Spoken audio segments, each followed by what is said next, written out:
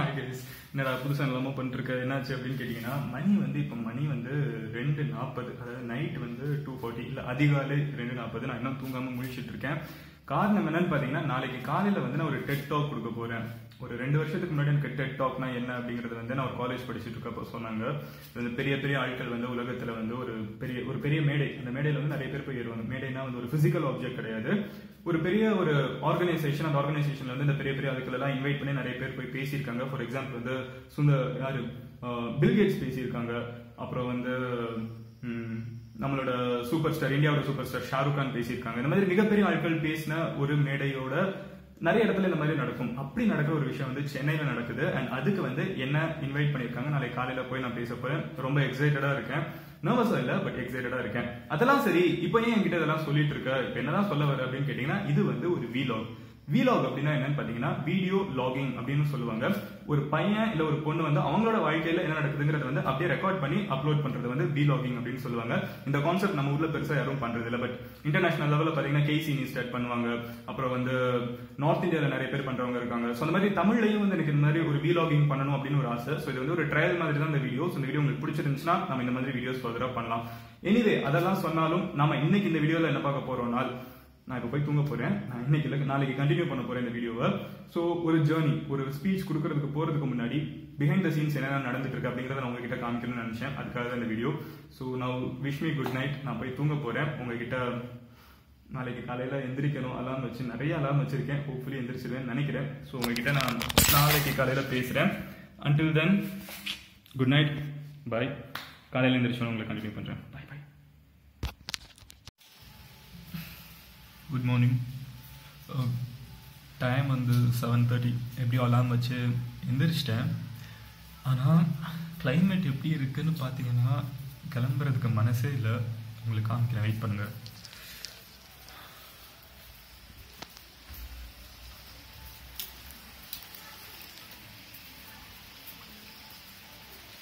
It's raining. இந்த மழைக்குள்ள நான் இப்போ கிளம்பணும். இப்போ ஃபுல்லாக மழை பெஞ்சிட்டு இருக்கு. சென்னையெல்லாம் இப்படி இருக்க வாய்ப்பே இல்லை. எனக்கு பாருங்க, செம்ம கிளைமேட்டு. பட் இப்போ கிளம்ப வேண்டிய நிலைமை. ஸோ கிளம்புறேன். ஹே கைஸ், ஸோ குளிச்சாச்சு, கிளம்பியாச்சு. என்ன ஒரே விஷயம் பாக்கி இருக்குன்னு பார்த்தீங்கன்னா, நான் எனக்கு வேஷ்டி கட்டிட்டு போய் பேசலாம் அப்படின்னு முடிவு பண்ணியிருக்கேன். வேஷ்டி கட்டுறதுல என்னடா பெருசாக இருக்குது அப்படின்னு கேட்பீங்க. அப்படி கிடையாது. டெட் டாக்ல நான் கடைசியாக நம்மாழ்வார் தான் வேஷ்டி கட்டிட்டு போய் அவங்க ஐடென்டிட்டி அங்கே வெளிப்படுத்தினாங்க. எனக்கு இன்னைக்கு அவங்க பேசி கொஞ்சம் வருஷம் ஆயிடுச்சு. இன்னைக்கு நான் மறுபடியும் வேஷ்டி கட்டிட்டு ஒரு டெட் டாக் கொடுக்கணும்னு நினைச்சேன்.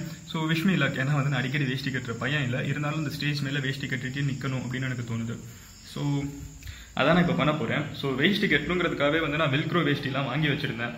பட் எனக்கு தெரியல அது எப்படி எக்ஸாக்டாக வரும் அப்படின்னு தெரியல. பட் இருந்தாலும் ஒரு ஆனஸ்டான அட்டெம்ப்ட் கொடுத்து பார்ப்போம். So bye. ஸோ அரை மணி நேரம் ஹார்ட் ஒர்க் கழிச்சு ஒரு வழியாக நான் வேஷ்டி கட்டி இருக்கேன். இந்த வேஷ்டி நம்புங்க தயவு செஞ்சு. இதான் ஃபர்ஸ்ட் டைம் என் வாழ்க்கையில் யாரோட ஹெல்ப் இல்லை. நல்லா ஃப்ரெண்ட்ஸ் இருப்பாங்க, இல்லை அப்பா இருப்பாங்க, யாராவது ஹெல்ப் பண்ணுவாங்க கட்டுறதுக்கு. நானே சொந்தமாக ஏதோ அப்படி இப்படின்னு சுற்றி வச்சிருக்கேன். ஸோ ஒரு மன தைரியத்தோட எதுவும் விழுந்துடாது அப்படிங்கிற ஒரு நம்பிக்கையோட போயிட்டு வருவோம். ஓகே, ஸோ போகிறப்ப அப்படியே கண்டினியூ பண்ணுறேன்.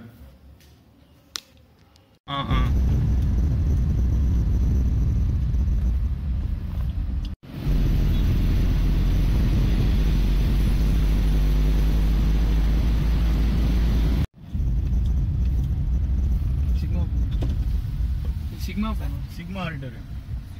சிக்மா நீ ஸ்டூடெண்டா? ஸ்டூடெண்ட். வெயிட் பண்ணு. ஃபோன் இருக்கா? இருக்கு. அலோட். வாங்க உள்ள ஸ்டார்ட் பண்ணு. உங்க நேம் இருக்கா பாக்கணும். வாங்க இறங்கலாம். வண்டி வரணும்.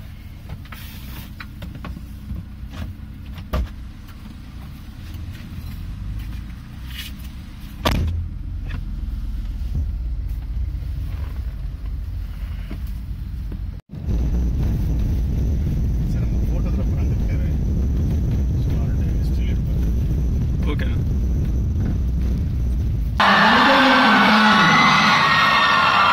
Thanks to our darling YouTubers. Let's now invite the marketing analyst and one of the most loved YouTubers of Chennai, Madan Gowri.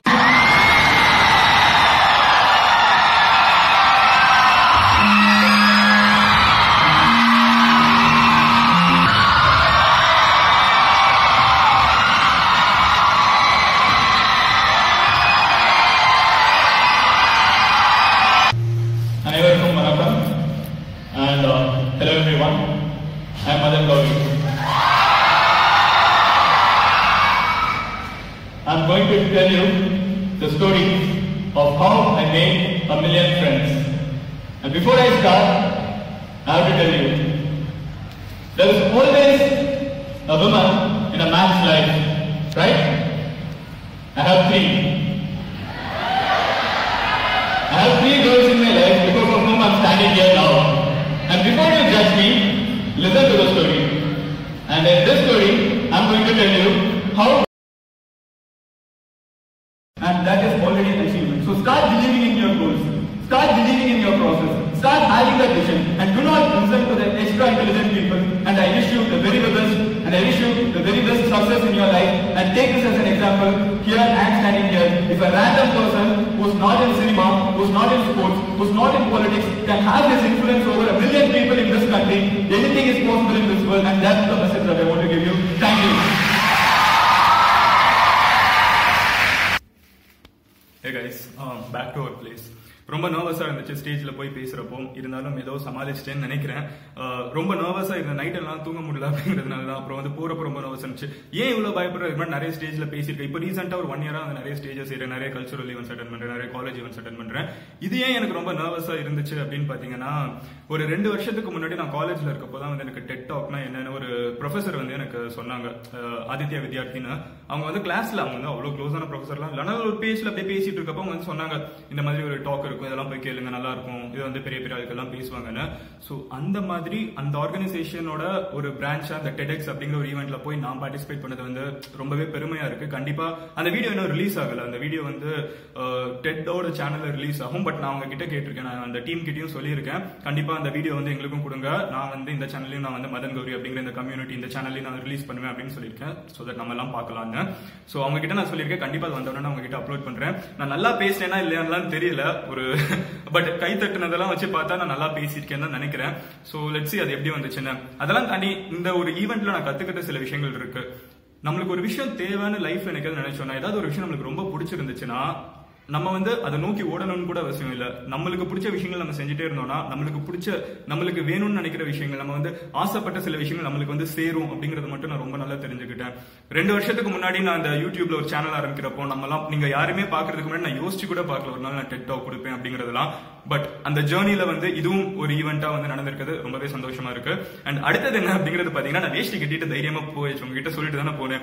But அங்க போனதுக்கு அப்புறம் என்னாச்சுன்னு பாத்தீங்கன்னா, மைக் வந்து எங்க வைக்கிறதுன்னு தெரியாம கடைசியில வேஷ்டில தான் சொருகி விட்டாங்க. அது வேற செம பதட்டமா போயிடுச்சு. ஸ்டேஜ்ல இருக்கிறப்ப ஃபுல்லா இருந்துகிட்டு ஐயோ என்ன ஆகும் அப்படி. அப்ப உள்ளுக்குள்ள வந்து பேண்ட் எல்லாம் போடலாமான்னு யோசிச்சேன். சரி ஸ்டேஜ்ல இருந்து நம்ம பேண்ட் போட்டிருக்கோம், அப்புறம் எல்லாத்துக்குமே தெரிஞ்சிடும் அப்படிங்கறதுனால வந்து நான் பேண்ட் எல்லாம் போடாம ஒரு மிகப்பெரிய ரிஸ்க் எடுத்து அங்க பார்த்தா மைக் எல்லாம் சொருகி விட்டாங்க. பட் ஏதோ பரவாயில்ல, அப்படியே தத்தளிச்சு சமாளிச்சு வந்தாச்சு. பெல்ட் போட்டிருந்ததுனால எந்த பிரச்சனையும் நடக்கல. அண்ட் சோ யா அதான் சொல்ல நினைச்சேன். ஒரு சின்ன விஷயம் அதுல தெரிஞ்சுக்கிட்டது, நம்ம ஊர்ல வந்து எல்லாருக்குமே எப்படி பொண்ணுங்க வந்து சேலை கட்டினா வந்து பசங்க எல்லாருமே பயங்கரமா சேவ் பண்றாங்களோ, அந்த மாதிரி வந்து பசங்க வேஷ்டி கட்டுறது வந்து ஒரு பசங்களாவும் ஒரு கெத்தா இருக்கு. அதே மாதிரி பொண்ணுங்களும் வந்து நிறைய சேவ் பண்றாங்க.